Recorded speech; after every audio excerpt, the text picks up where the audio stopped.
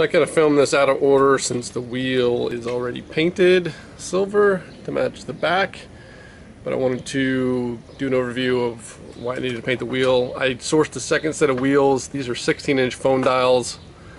My originals were 15 inches by 6.5, and I wanted the 16s for autocross. So 16, I couldn't get 4 wheels that were the same. I actually wanted 4 16x7s so they'd all be the same, and I ended up getting 2 16x7s and 2 16x8s. You really can't tell the difference between the tread side wall. That's a 225/50 16. The other ones were 215/60 15. So that's the 225 on the 8-inch wheel. That's a 225 on the 7-inch wheel. You can see it sticks out a little bit more, but not much difference. I couldn't get them the same, and one of the wheels I got was white, so ended up having to paint this one. Just did the rattle can, and I already painted it, but I'm going to go over the steps on how I did that. I mostly just wanted to show a before and after. There's a ton of videos out there on how to actually paint them, one of which I used to do it, so I didn't really do an in-depth how-to. I just showed some of the steps and what it looked like before and after. This is the wheel before I do any painting or cleaning.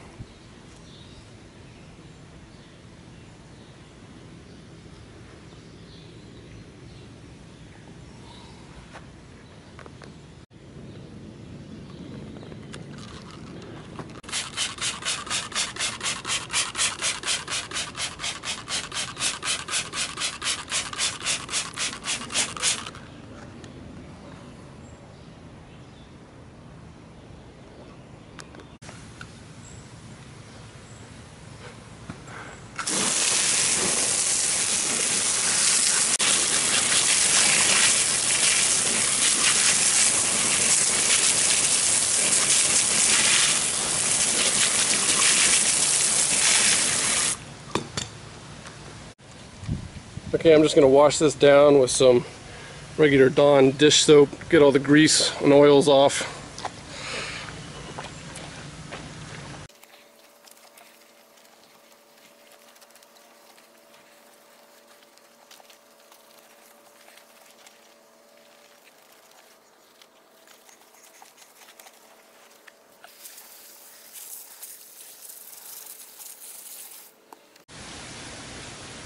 We're going to start with some 240 wet dry, and then go to some 400 to make it nice and smooth.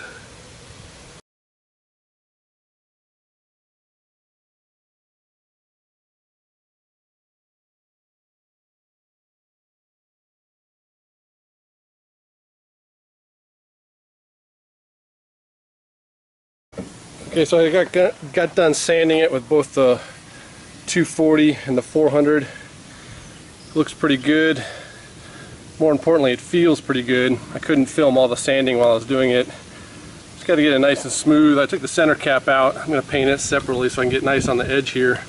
You can see there's a little burn through on the white. I'm assuming this wheel was silver before, so I'm not too worried about that. I'm using the Duplicolor Hyper Silver. Comes with a clear coat.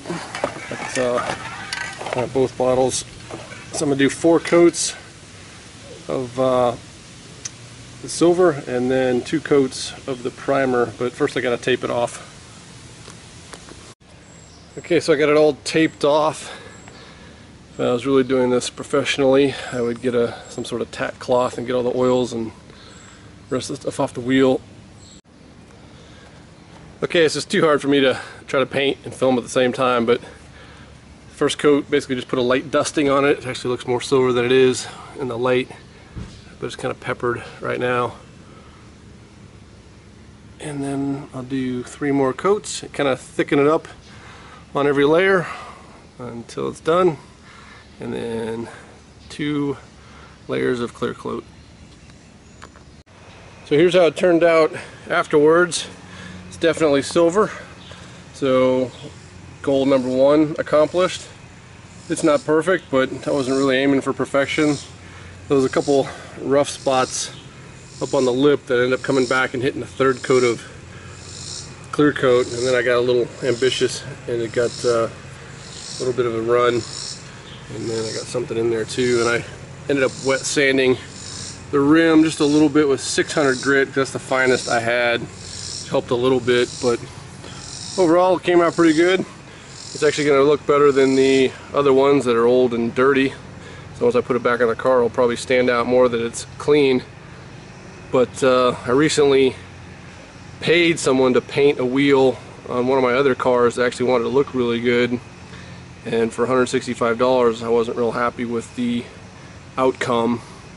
It had some pitting in it and I was pretty unhappy, and then they said, well, we can another 2 weeks and we can sand it down and basically do it the way we should have done it. And it was an hour drive away and I didn't want to wait and leave it and come back again, so I just kind of complained and they gave me a discount. They knocked it down to $100. But I don't mind paying for stuff, but if I'm paying somebody to do something, I expect it to be better than what I can do. So this time I thought I'd do it myself with a rattle can, and honestly it came out almost as good for $20 and a little bit of time and effort.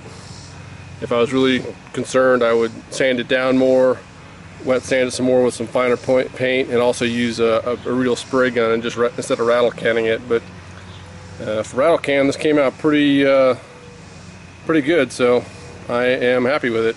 It's time to put it back on the car. Old wheel, new wheel. This is a 15-inch with 215, 60, 15 wheels, 500 tread wear tire, and this is a Toyo R888. It's a 225, 50, 16, also a phone dial, freshly painted.